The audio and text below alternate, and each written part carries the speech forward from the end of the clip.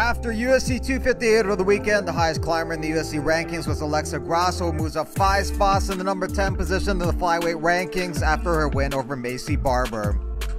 Grasso showed some impressive counterpunching skills and improved ground game and picked up a unanimous decision over Barber. Barber drops 5 spots to the number 15 position in the rankings. She's now lost 2 in a row. After Kelvin Gastelum's decision win over Ian Heinisch, he moves up 1 spot in the middleweight rankings to the number 8 position. Heinisch is no longer in the rankings. Sean Strickland takes his place at number 15.